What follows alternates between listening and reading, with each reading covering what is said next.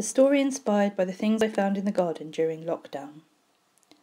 I am snug and warm, cradled, dreaming of meadows, fresh buttercups and warm summer sun, when suddenly everything changes. There is light, sound, voices. After many aeons resting here, I am lifted and held. It has been a long time since I was held in warm hands. I remember it well. I am smoothed, dusted down, caressed. The warmth spreads through my old body to the tips of my ears and my tail, and all the way down my legs. Wait, not all the way down my legs. Down 3 legs. One is missing, broken off when I was buried. Was I dropped? How did I get here? With a pat on the nose, I am set down on a table. I find I can still stand proud. Horses are strong. We always stand proud.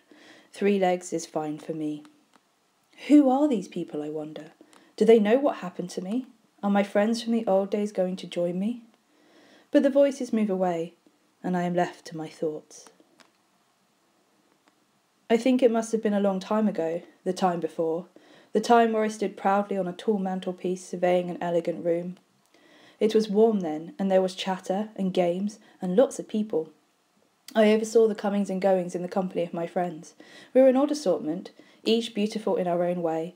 There was the dented silver teapot, a tiny china cat, 2 intricate candlesticks, and the surly mantel clock, who tisked and tocked all day long. But I think they are all long gone now. Everything feels different. The air, the sounds, it's all so different, louder, and somehow freer. The sun is warm on my old back, and I bask in that feeling. I have not felt direct sunlight before, being always inside. Outside is big. There is so much space, and so many birds and creatures. I get tickled on the nose, startling me awake. I must have dozed off. What was that? Oh, a little black cat has come to investigate, her whiskers stroking my face. She stares down at me, and moments pass before she turns round twice and settles beside me. Everything is okay, she seems to say, before slowly closing her eyes. I enjoy the companionship and the deep, rumbling purrs. After a time, I realise I can smell fresh, planty smells.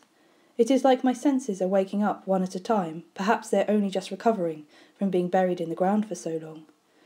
I notice I am standing in dappled shade, and around me are small trees, no, herbs, all rippling slightly in the breeze. How lucky to be in the fresh air smelling these smells. In one of the pots, I spy a green man, a new friend in my life outside. Together, we will oversee the garden, make sure the herbs are growing well, and enjoy visits from the garden cat, who will bring us stories.